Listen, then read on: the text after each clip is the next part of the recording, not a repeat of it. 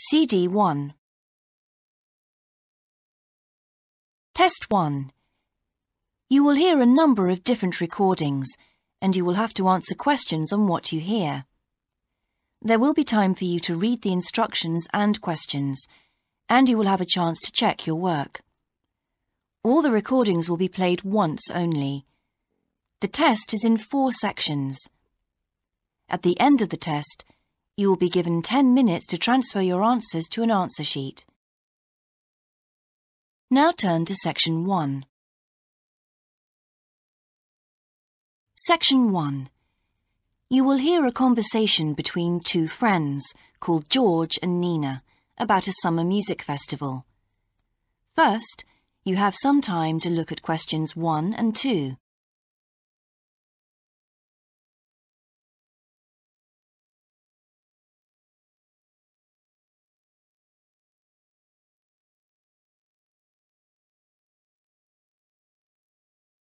You will see that there is an example that has been done for you.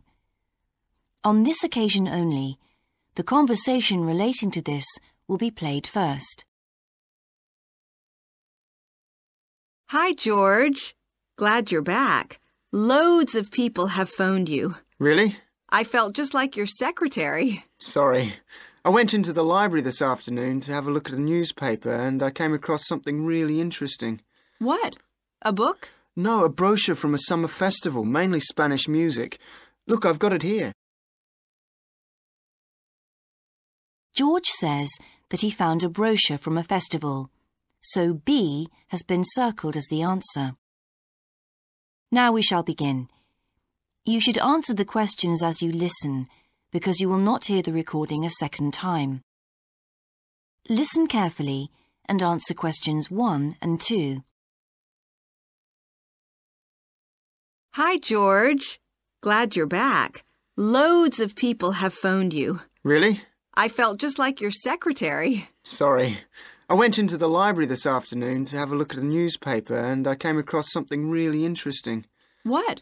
A book? No, a brochure from a summer festival, mainly Spanish music. Look, I've got it here. Spanish music? I really love the guitar. Let's have a look. So what's this group, Guittarini? They're really good. They had a video with all the highlights of the festival at a stand in the lobby to the library, so I heard them. They play fantastic instruments, drums and flutes and old kinds of guitars. I've never heard anything like it before. Sounds great. Okay, shall we go then? Spoil ourselves? Yes, let's. The only problem is there aren't any cheap seats. It's all one price. Well, in that case, we could sit right at the front. We'd have a really good view. Yeah, though I think that if you sit at the back, you can actually hear the whole thing better. Yes. Anyway, we can decide when we get there. Before you hear the rest of the conversation, you have some time to look at questions 3 to 10.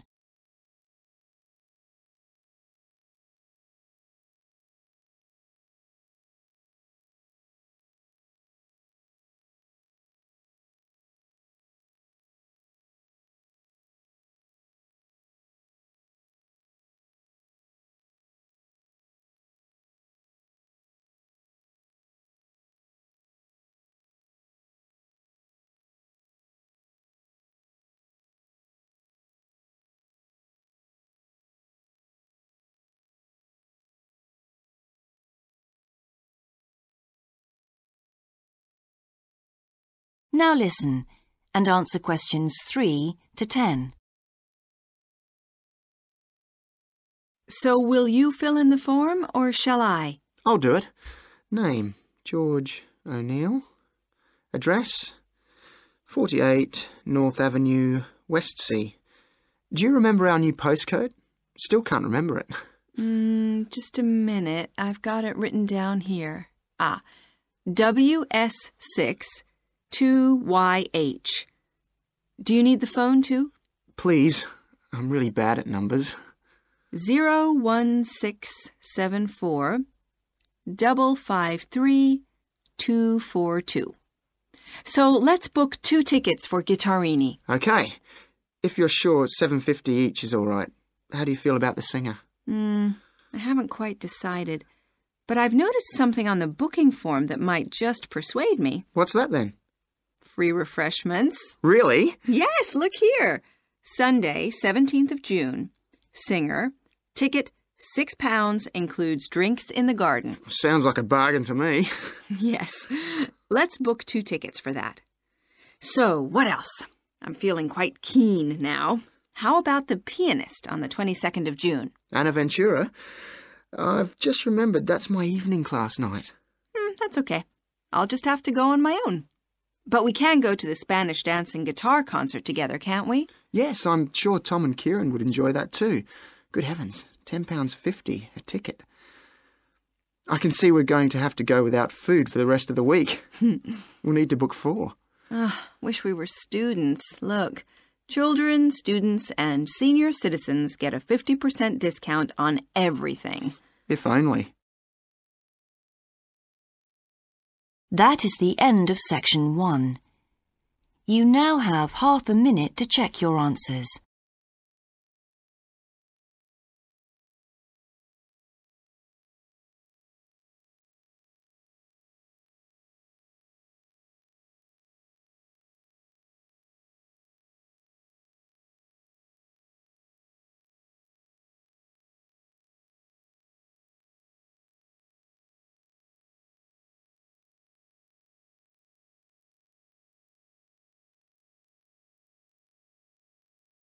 Now,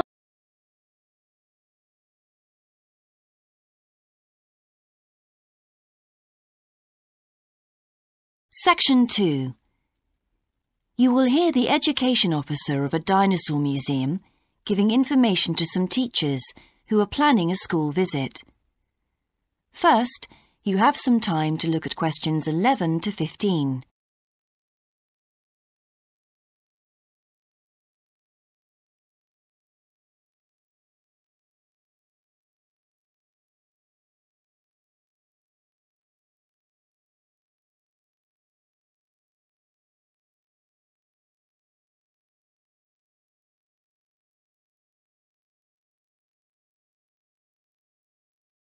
Now listen carefully and answer questions 11 to 15. Hello, and thank you for asking me to your teachers' meeting to talk about the Dinosaur Museum and to tell you a bit about what you can do with your students there. Well, let me give you some of the basic information first. In regard to opening hours, we're open every day of the week from 9 a.m. to 8 p.m. except on Mondays, when we close at 1:30 p.m. And in fact, the only day in the year when we're closed is on the 25th of December. You can book a guided tour for your school group any time that we're open. If you bring a school group to the museum, when you arrive, we ask you to remain with your group in the car park. One or more of the tour guides will welcome you there and brief you about what the tour will be about. We do this there because our entrance is quite small and we really haven't got much room for briefing groups in the exhibition area. As far as the amount of time you'll need goes, if you bring a school group, you should plan on allowing a minimum of 90 minutes for the visit. This allows 15 minutes to get on and off the coach, 45 minutes for the guided tour, and 30 minutes for after-tour activities. If you're going to have lunch at the museum, you will of course have to allow more time. There are 2 cafes in the museum with seating for 80 people. If you want to eat there, you'll need to reserve some seating, as they can get quite crowded at lunchtime. Then, outside the museum at the back, there are tables, and students can bring their own lunch and eat it there in the open air. Before you hear the rest of the talk, you have some time to look at questions 16 to 20.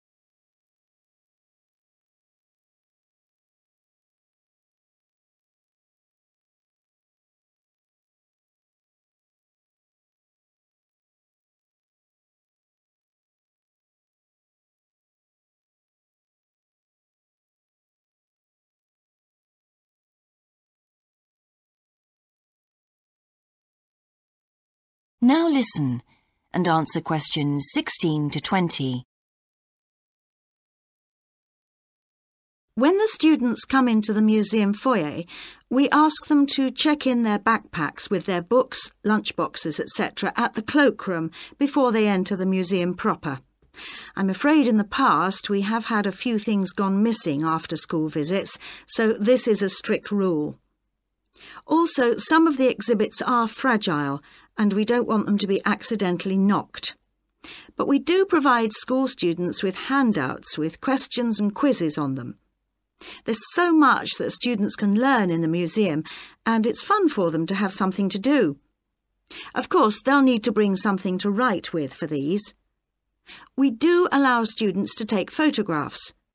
For students who are doing projects, it's useful to make some kind of visual record of what they see that they can add to their reports. And finally, they should not bring anything to eat into the museum, or drinks of any kind. There are also a few things that students can do after the tour. In the theaterette on the ground floor, there are continuous screenings of short documentaries about dinosaurs which they can see at any time. We used to have an activity room with more interactive things like making models of dinosaurs and drawing and painting pictures, even hunting for dinosaur eggs. But unfortunately, the room was damaged in a bad storm recently when water came in the roof, so that's closed at the moment. But we do have an IT centre where students have access to CD-ROMs with a range of dinosaur games. These games are a lot of fun, but they also teach the students about the lives of dinosaurs, how they found food, protected their habitat, survived threats, that kind of thing. And I think that's all I have to tell you. Please feel free to ask any questions if you would like to know anything else about. That is the end of section 2. You now have half a minute to check your answers.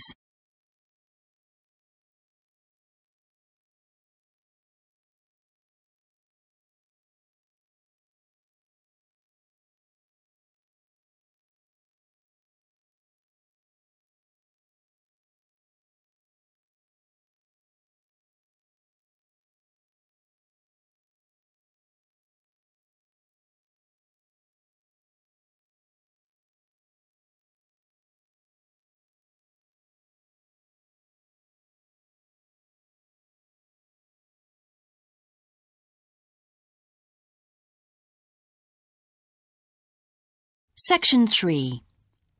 You will hear a student called Sandra talking to her tutor about a draft proposal she has written for a competition.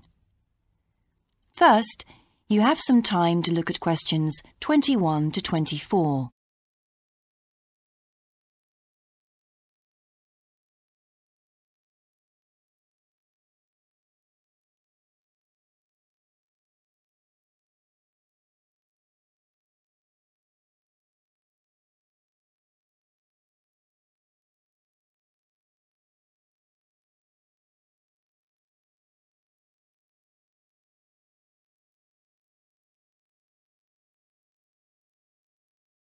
Now listen carefully and answer questions 21 to 24. Right, Sandra. You wanted to see me to get some feedback on your group's proposal, the one you're submitting for the Geography Society field trip competition. Uh-huh. I've had a look through your proposal, and I think it's a really good choice. Oh. In fact, I only have a few things to say about it, but even in an outline document like this, you really have to be careful to avoid typos and problems with layout in the proposal, and even in the contents page. So read it through carefully before submitting it, okay? Will do. And I've made a few notes on the proposal about things which could have been better sequenced. Okay. As for the writing itself, I've annotated the proposal as and where I thought it could be improved. Generally speaking, I feel you've often used complex structures and long sentences for the sake of it, and as a consequence, although your paragraphing and inclusion of subheadings help, it's quite hard to follow your train of thought at times. Oh. So cut them down a bit, can you? Really? Yes, and don't forget simple formatting like numbering.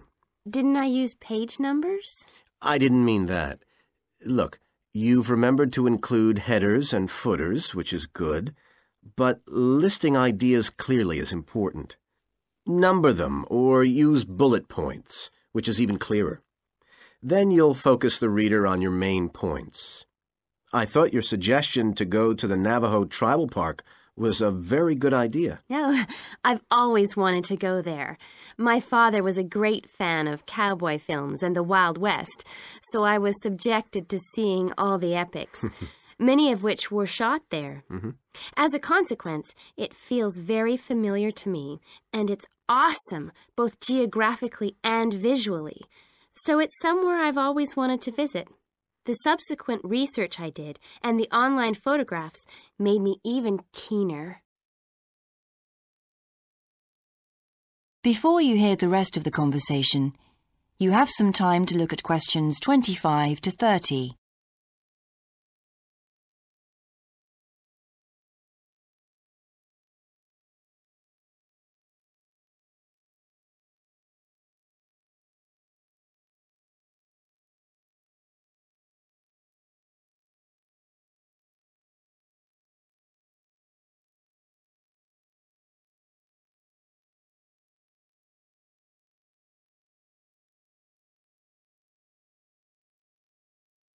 Now listen and answer questions 25 to 30.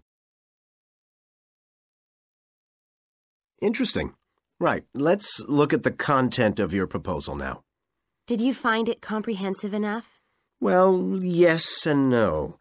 You've listed several different topics on your contents page, but I'm not sure they're all relevant. No? Well, I thought that from the perspective of a field trip, one thing I needed to focus on was the sandstone plateau and cliffs themselves.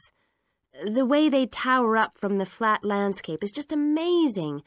The fact that the surrounding softer rocks were eroded by wind and rain, leaving these huge outcrops high above the plain. It's hardly surprising that tourists flock to see the area. Well, yes, I'd agree with including those points. And then the fact that it's been home to Native American Navajos and all the social history that goes with that. The hardships they endured trying to save their territory from the invading settlers. Their culture is so rich. All those wonderful stories. Well, I agree it's interesting, but it's not immediately relevant to your proposal, Sandra. So, at this stage, I suggest you focus on other considerations. I think an indication of what the students on the trip could actually do when they get there should be far more central, so that certainly needs to be included and to be expanded upon. And I'd like to see something about the local wildlife and vegetation, too. Not that I imagine there's much to see. Presumably the tourist invasion hasn't helped. Okay, I'll do some work on those two areas as well. But you're right, there's not much apart from some very shallow-rooted species. Although it's cold and snowy there in the winter, the earth is baked so hard in the summer sun that rainwater can't penetrate. So it's a case of flood or drought, really. So I understand. Now, before we look at everything in more detail, I've got a few factual questions for you. It would be a good idea to include the answers in your finished proposal, because they're missing from your draft. Fine. So you mentioned the monoliths and the spires, which was good. But what area does the tribal park cover? Do you know? 12,000 hectares, and the plain is at about 5,850 meters above sea level. Larger than I expected. Okay, where's the nearest accommodation? That's a practical detail that you haven't included. Have you done any research on that? Yes. There's nowhere to stay in the park itself, but there's an old trading post called Goulding quite near. All kinds of tours start from Goulding, too. What kind of tours? Well, the most popular are in four-wheel drive Jeeps, but I wouldn't recommend hiring those. I think the best way to appreciate the area would be to hire horses instead and trek around on those. Biking is not allowed, and it's impossible to drive around the area in private vehicles. The tracks are too rough. Okay. Lastly, what else is worth visiting there? There are several caves, but I haven't looked into any details. I'll find out about them. Okay, good. Now what I'd like to know is more about... That is the end of section 3. You now have half a minute to check your answers.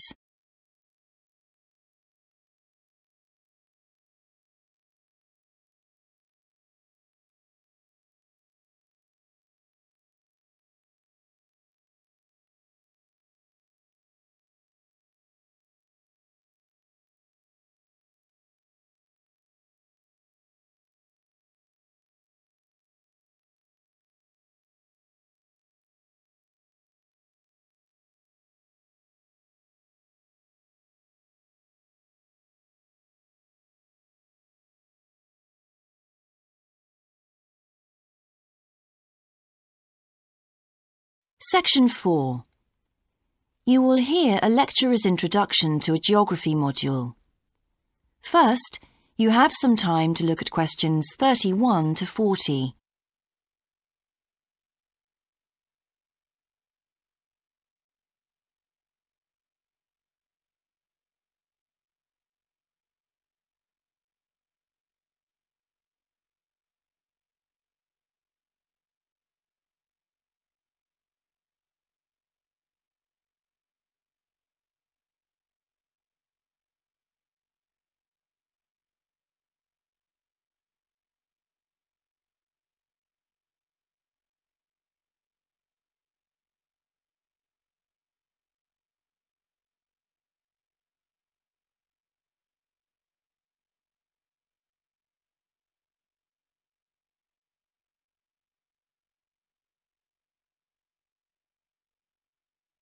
Now listen carefully and answer questions 31 to 40.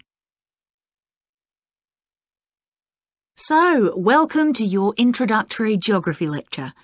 We'll begin with some basics. Firstly, what do we learn by studying geography? Well, we learn a great deal about all the processes that have affected and that continue to affect the Earth's surface. But we learn far more than that, because studying geography also informs us about the different kinds of relationships that develop between a particular environment and the people that live there. Okay, we like to think of geography as having two main branches. There's the study of the nature of our planet, its physical features, what it actually looks like, and then there's the study of the ways in which we choose to live and of the impact of those on our planet. Our current use of carbon fuels is a good example of that. But there are more specific study areas to consider too, and we'll be looking at each of these in turn throughout the semester. These include biophysical geography, by which I mean the study of the natural environment and all its living things. Then there's topography. That looks at the shapes of the land and oceans. There's the study of political geography, and social geography too, of course, which is the study of communities of people.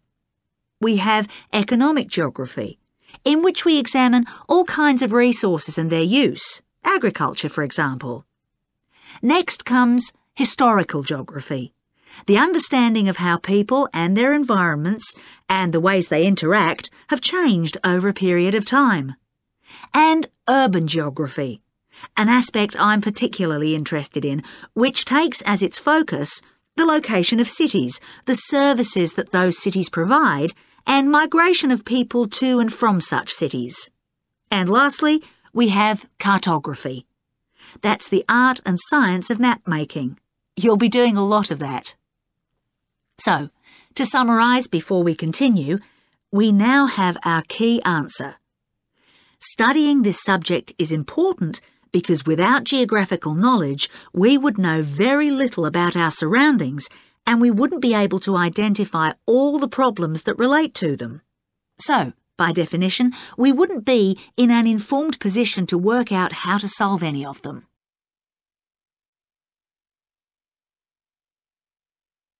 OK, now for some practicalities.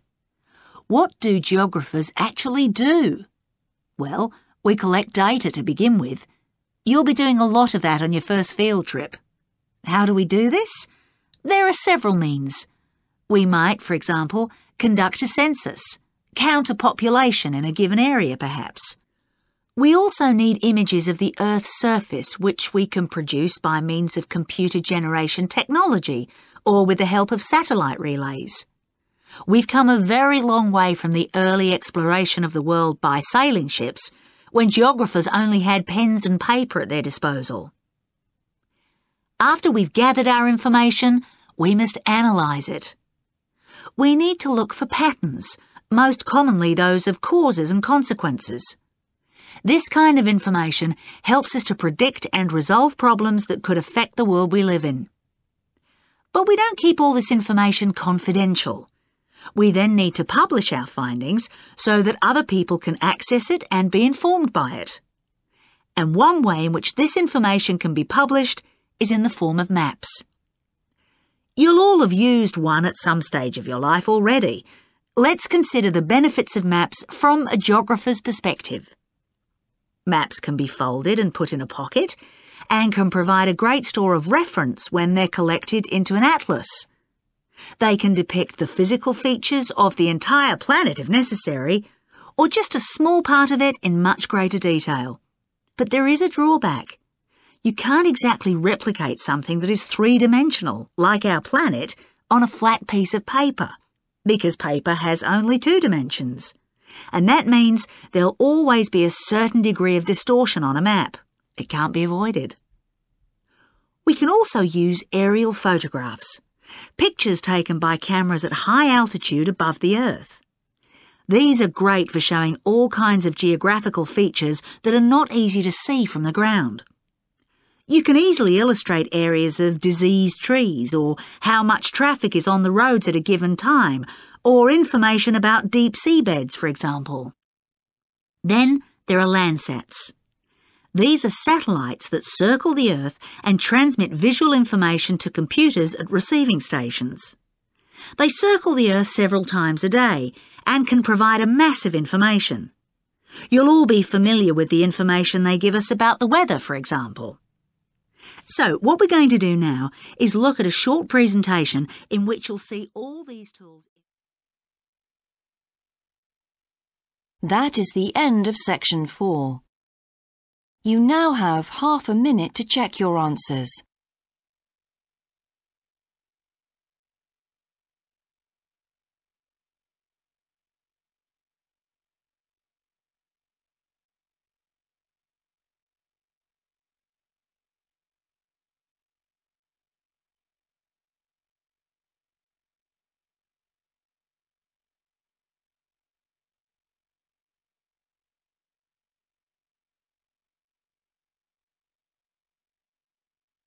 That is the end of the listening test. In the IELTS test, you would now have 10 minutes to transfer your answers to the answer sheet.